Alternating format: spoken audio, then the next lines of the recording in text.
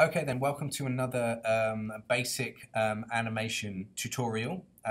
In this lesson, we're going to move on to a different program that allows us to do a similar bouncing ball activity. So last lesson, you were able to, hopefully create a bouncing ball using tweening options.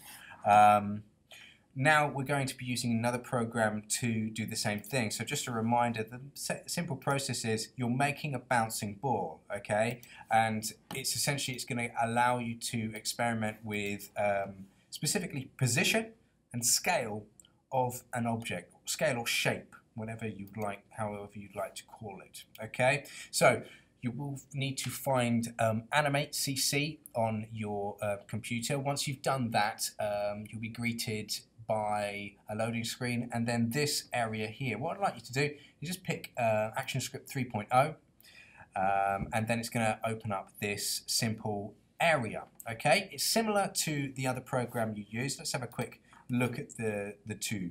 So essentially, you've got material and things at the side here as well, different windows, but mainly you've got a timeline, and you'll find this with all of the different programs. You have the timeline at the bottom. Okay, and you can see you've got frame rate and everything like that right there. Okay, it's given as an indicator right at the bottom that this is at 24 frames per second, so bear that in mind. Okay, now the idea is that we are going to be creating single frames, and then we are going to be animating something in those frames, okay, by drawing separate pictures, or maybe copying and pasting pictures into different frames. If you so wish, okay? So anyway, let's get started. Now you've got a marker here, just like you did in After Effects as well, but the thing to take into account is you cannot actually go anywhere with this marker at this point in time. Now, if we were to just quickly zoom in at this point in time, just have a look at this area here. You've got the marker, the red line here, but you've also got this single circle in this embossed, beveled, I think it's beveled area here, and it's different to any of these other little rectangles that make up these different frames, okay? That's because we've got a single frame here, okay? And the circle in the middle means it's an empty frame. Now, first of all, let's make a multitude of frames, okay? Let's take it to 1 second. I need you to right-click. So on a Mac, this will be Control-click, and I would like you to click Insert Frame, okay? Now, we can see this a little bit better, and we can see that this is a circle, okay? Notice that we inserted a single frame, okay? Now, all this area is all one frame, even though it's actually taking up 1 second's worth of frames, so 24 frames, okay? If I was to right-click here, Control-click, and click Insert Frame, you'll see that it simply adds another frame onto there, okay? What happens if I add a different one? Insert Keyframe. Let's do that. Now, what that's done now is that's actually broken up these areas, okay? And this gives me an opportunity to illustrate how this works, okay? So, leave the marker here in this area, and then let's just draw something. Now, you could draw a circle using the oval tool, but I like to, in this instance, actually just draw it using a brush tool. So I'm just going to draw a simple circle. This is just a doodle, so it really doesn't matter. I mean, that should be, better than that, shouldn't it? It should be more like that. It doesn't matter either way. Control-Z, Command-Z.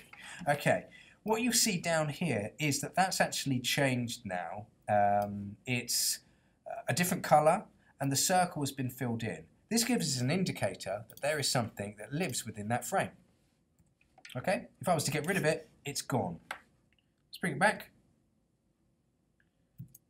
Alright then. Oh, don't do that. Maybe if I did that. Okay, either way, I'm making a complete mess of this at this point in time. Never mind, eh? Never mind. There's our ball. There's our crappy ball at this point in time. Okay, let's move on. Right, so you have a ball here.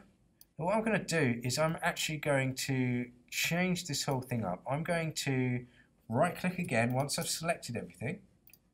Try that one more time. Right click, and I'm going to click Convert to Blank Keyframes. Now, that's more of what we want to see at this point in time. We want to be able to draw on each frame. Now I can go onto this frame and I can draw something else entirely. At this point in time, there's nothing in that frame, so I draw something, and then there is something in that frame. That's how it works, okay? And you can also see, kind of like a flip book works, if you flip from one frame to another, one page to another, you can see a little bit of motion. You almost make the imagination yourself. Let's move on to the next one, and then draw again. There you go. We've got some sort of movement forming there, okay? What I'd like you to do is try that out for yourself. But before you do, I'm just going to make that a little bit easier for you. Now, down here is something called the onion skin option. I'm going to click that, okay? Now, look at the marker. Around the marker is a blue circle and a green circle. That means in this area, you are going to be able to see the original image in blue and anything in front of it as green. So when I put my marker against the first frame, I can accurately produce another ball using that as a guide. If I did another one now, the accuracy of my balls are, what's the word, to be desired. But it's going to give us an interesting effect. It's almost like the ball's coming towards us, perhaps, this time.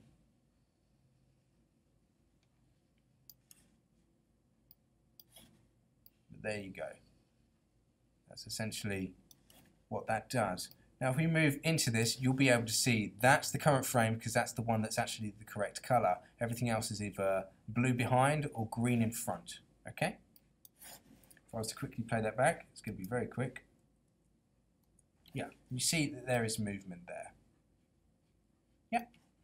Now, if we click on this loop option, that gives us another indicator of what is going to be looping. So, just like we tried with After Effects, we move the work area. This is essentially what it does in Animate. Yeah. So I can do from there to there. It's going to play that back, so I can kind of see the general motion of that.